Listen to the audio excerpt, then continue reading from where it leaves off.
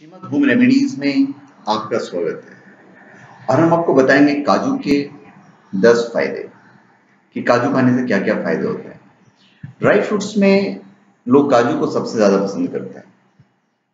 आप काजू के इस्तेमाल कई तरीके से करते हैं, चाहे हलवा बनाना हो या खीर बनाना हो, फिर सेवई। इसके अलावा काजू को ऐसे भी खाया जा सकता है, बच्चों को बहुत पसंद है काजू। लेकिन क्या आप जानते हैं कि काजू से क्या क्या फायदे हैं?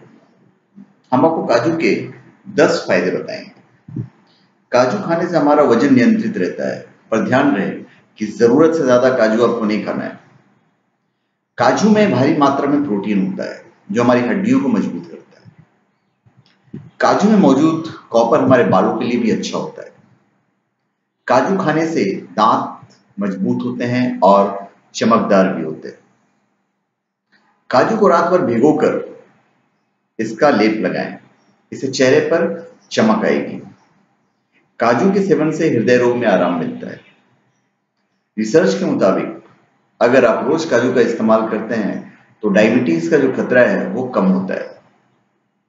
काजू में सोडियम और पोटेशियम की मात्रा बहुत कम होती है, जिसकी वजह से ब्लड प्रेशर नियंत्रित बना रहता है। काजू में मोनोसैचुरेटेड फैट पाया जाता है, ये दिल को तंदुरुस्त रखने का काम करती है। अच्छी बात यह है कि ये कोलेस्ट्रॉल फ्री होता है। तो धन्यवाद। आप हमारे चैनल पे सब्सक्राइब करें और अपने कमेंट दीजिए। धन्यवाद।